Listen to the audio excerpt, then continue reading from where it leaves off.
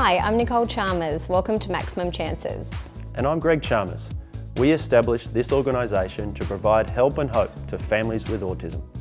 Our gorgeous son Max was diagnosed at 22 months of age, and after years of research, expensive therapies and a lot of hard work, Max is now a very high functioning boy with autism. If autism is a part of your family, then you know that there are many sites that provide information and help on a variety of levels, so much that it can be quite confusing at times.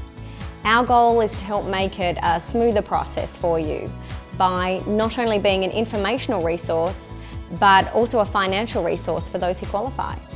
Autism is the fastest growing developmental disorder in the United States, yet it is also the most underfunded.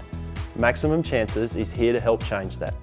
All donations we receive will help families obtain some of the essential therapies for a child with autism, who would otherwise be denied due to the high cost. Currently, our organisation has 3 approved providers who we believe contributed the most to Max's dramatic improvements. We want to be sure families who are approved through those providers, regardless of their financial state, are still able to participate in the treatments so that every child is given the chance that they need to excel.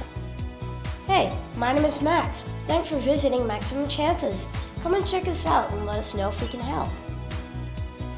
Parents who have a child or children with autism know the impact that it can have on the family as a whole.